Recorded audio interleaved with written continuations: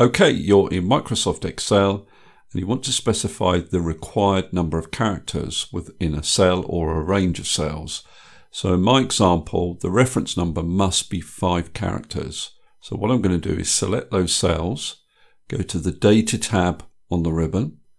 In the Data Tools group, I'm going to click on this little button with a tick and a no entry symbol on it. It's called Data Validation. In the Allow drop-down, select Text Length. And then in the Data drop-down list, if you're specifying an exact number of characters, choose equal to. If you want to restrict it to up to and including a number of characters, so say no more than 5 characters, choose less than or equal to. We're choosing equal to because there must be 5 characters within these cells. So in the length box, I just type my 5, and then I want to pop over to the Error Alert tab.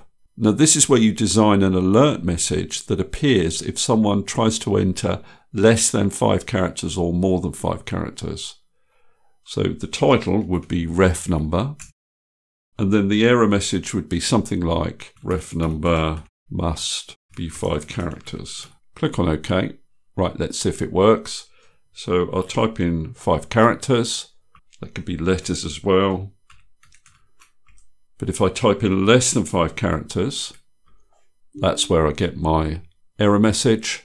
And if I type in more than 5 characters, I also get that error message.